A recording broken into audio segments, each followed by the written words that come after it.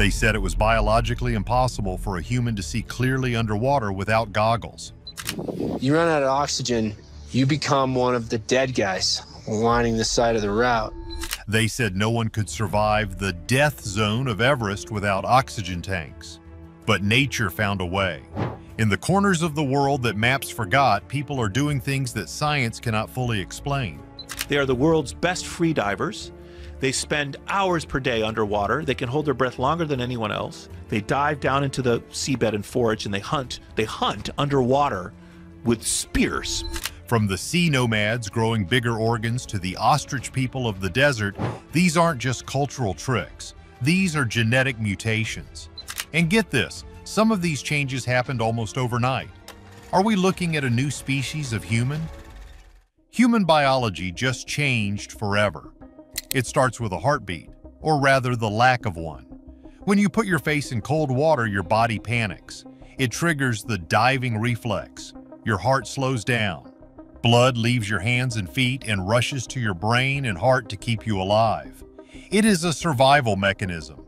But for the Bajo people of Southeast Asia, this is not just survival, it is a lifestyle. They are known as the sea nomads. They live on boats, stilt houses, and coral reefs. They spend 60% of their workday underwater, and I am not talking about swimming, I'm talking about hunting at depths of over 200 feet on a single breath. For years, people thought they were just really good at swimming. Just practice, right? But here is the catch. A researcher named Melissa Ilardo had a wild theory. She thought maybe, just maybe, they had evolved. So she took an ultrasound machine to the tribe. What she found shocked the scientific world. The Bajo people have spleens that are 50% larger than the average human. Now you might be thinking, who cares about a spleen? But listen to this. The spleen acts like a scuba tank for your blood. When you dive, the spleen contracts and shoots a boost of oxygen-rich red blood cells into your body. A bigger spleen means more oxygen. It means staying underwater for minutes while hunting fish with a spear. This is not something you can learn at the gym. This is genetic. They found a specific gene called PDE10A that controls this growth. The crazy part is, even the Bajo people who never dive, the ones who stay on the boats, have the massive spleen. It is baked into their DNA. But it gets weirder. Just north of them, there is another tribe called the Moken. They faced a different problem. The ocean is blurry, the salt stings. Human eyes are designed for air, not water. But the Moken children, they look underwater and see perfect shapes. Scientists led by Anna Gislin did an experiment. They compared European kids to Moken kids underwater. The European kids saw blurs. The Moken kids could identify tiny patterns on a card. Here is the deal. The Moken children have learned to constrict their pupils to tiny pinpoints, less than 2 millimeters. This increases the depth of field. At the same time, they stretch the shape of their eye lens. It is physically uncomfortable for a normal human to do this. It should hurt. But for them, it is automatic. They turn their eyes into cameras. This brings up a terrifying question regarding the ocean. The Moken call it the laboon, the wave that eats people. In 2004, the massive tsunami hit. The ocean pulled back, silent and deadly.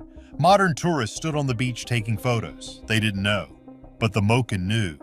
They said the ocean felt wrong. The laboon was coming. They ran to high ground before the wave even crashed. Not a single Moken life was lost in their village. So we have larger organs, we have shape-shifting eyes, and we have a sixth sense for disaster. It makes you wonder if they are adapting to the water or if the water is changing them. What they found in the high mountains defies gravity itself. The people who breathe thin air. If you think the ocean is scary, try the death zone. High in the Himalayas, the air is so thin that a normal person begins to die slowly. The brain swells. The lungs fill with fluid. It is brutal. Yet the Sherpa and Tibetan people treat Mount Everest like a backyard hike. For decades, climbers assumed Sherpas were just tough, but it is not about toughness. It is about blood. In 2014, a study in the journal Nature dropped a bombshell. Tibetans carry a super athlete gene called EPAS1. Most of us have thick blood at high altitudes because our body panics and makes too many red blood cells. This causes clots and strokes. But the Tibetans, their blood stays thin.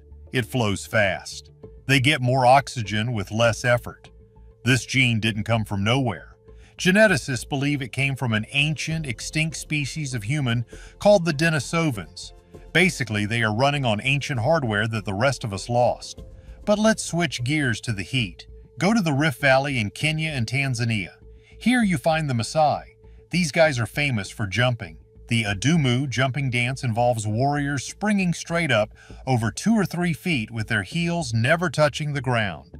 They do this for hours. Their knees should be destroyed, their ankles should be shattered. But the real mystery isn't the jumping, it is the food. The traditional Maasai diet is raw milk, meat, and cow blood. That is it. No kale, no quinoa, no avocado toast. They consume roughly 2,000 milligrams of cholesterol a day. That is double the recommended limit for a modern diet. By all medical logic, their arteries should be clogged with fat. They should be dropping dead from heart attacks at age 40. But here is the catch. They have some of the healthiest hearts on the planet. Researchers analyzed them and found no sign of heart disease. Zero. Their bodies have evolved to handle fats in a way that baffles nutritionists. They have a genetic adaptation in the FABP1 gene that burns fat differently. They are basically keto hacking their biology, but they have been doing it for centuries. And right next door, you have the Kalenjin people. You know how Kenya dominates every marathon in the Olympics? It is almost always the Kalenjin tribe. They are 10% of Kenya's population but win 80% of the medals. Why? It is physics. They have extremely thin ankles and calves. It sounds like a small detail, right? But in running, every ounce on your leg matters. It is like removing weights from a pendulum. They use less energy to swing their legs. Plus, living at 7,000 feet above sea level means their lungs are supercharged. When they come down to sea level to race, they aren't just running, they are flying. It is unfair. It is biological dominance. And get this, studies show that even untrained Kalenjin boys can outrun professional Western athletes. It is not just training. It is in the bone structure. It is in the blood. But physical feats are one thing. What happens when a tribe is cut off from the entire world for 60,000 years? One arrow shot at a helicopter changed everything we knew. The mystery of the Sentinels people. There is an island in the Indian Ocean that you cannot visit. It is illegal, it is dangerous, and it is the home of the Sentinelists. They are the most isolated tribe on the planet. They have been there for maybe 60,000 years. They don't know what an iPhone is, they don't know who the president is, and quite frankly, they don't care. In 2004, after the tsunami, an Indian Coast Guard helicopter flew over the island to check if they were alive. A warrior ran out onto the beach. He didn't wait for help. He aimed his bow and fired an arrow straight at the metal bird. That message was clear. Leave us alone. But the real mystery is their immune system. If you or I walked onto that island, we would eliminate them. Not with a gun, but with a sneeze. They have no immunity to the common flu, measles, or the cold.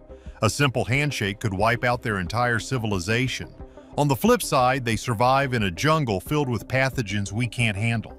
They are a biological time capsule. But because we can't get close, we have no idea how their genetics have drifted from the rest of us. They are a genetic black box. Now let's go from the ocean to the jungle sky. Deep in Papua, the Korowai people looked at the dangerous swamp floor filled with snakes, floods, and rival tribes and said, "No thanks." So they moved up. They built houses in the tree canopy, sometimes 140 feet in the air. That is the height of a 10-story building, and they build these with nothing but hand tools and rattan rope. Imagine climbing a 10-story ladder every time you need to go home. No safety harness, just balance. Their foot structure has adapted to grip wet wood. Their balance centers in the inner ear are tuned to heights that would make a normal person dizzy and vomit. They say they build high to avoid evil spirits at night. But practically, it is the ultimate defense system. Up there, the air is cleaner. The mosquitoes are fewer. They literally rose above their problems. But the most extreme adaptation might be in Siberia. Meet the Saka people. They live in the coldest inhabited place on Earth, Yakutia. We are talking minus 90 degrees Fahrenheit. This is a temperature where your eyelashes freeze together and car tires shatter like glass. You would think humans can't live there. But the Saka thrive. Scientists looked at their DNA and found something called the UCP1 gene. It is related to brown fat. This is a special type of fat that doesn't just store energy, it burns it to create heat. It is a biological furnace. The Saka have a hyperactive metabolism that keeps them warm from the inside out. While you are shivering in a winter coat, their bodies are literally generating thermal energy like a boiler room. They drink kumis, fermented mare's milk, to fuel this fire. Their horses are just as tough. The Yakutian horse can stand in a blizzard for weeks and not freeze. Basically, the Saka have hacked the human body to function in a freezer. But adaptation isn't always about blood and ice. Sometimes it is about things we can't explain with a microscope. Sometimes it looks like magic. The women who paint their skin red see the world differently. Mysteries of the Zangbeto spirits. In the deserts of Namibia, water is more precious than gold. So the Himba women don't bathe with water. Instead, they use smoke and stone. They are famous for their red skin. They crush a red stone called ochre and mix it with butterfat. They cover their hair and bodies in this paste called adjize. To the tourists, it looks cool, but biologically, it is genius. The paste acts as a perfect sunscreen against the scorching African sun. It repels insects that carry disease. It traps moisture so their skin stays hydrated in the dry desert. It is a cosmetic that doubles as a survival suit. But there is a rumor about the Himba that drove scientists crazy. People claimed the Himba could not see the color blue. They said because their language didn't have a specific word for blue, their eyes physically couldn't register it. Research proved this was a myth. They can see it just fine. But here is the catch. Because they have so many words for different shades of green, they can spot differences in vegetation that you and I would miss completely. Their language hacked their perception. They see a richer world because they have the words to describe it. Now let's talk about the Brogpa in the Himalayas. They claim to be the purest descendants of Alexander the Great's lost army. They look totally different from their neighbors. Green eyes, fair skin, tall. They wear massive headdresses made of fresh flowers, specifically orange blossoms. They say the flowers protect them from the evil eye. It sounds like folklore, but recently genetic studies smashed the Alexander theory. They are actually a unique mix of ancient Central Asian DNA that got isolated in the mountains. They are a living relic of a migration that happened thousands of years ago. The flowers? They are a symbol of a connection to the earth that modern society has lost. But nothing, and I mean nothing, is as wild as the Zangbeto in Benin. You might have seen the videos. Big, spinning haystacks made of raffia straw. They whirl around the village like tornadoes. They are the night watchmen, the spiritual police. The locals swear there is no human inside the costume.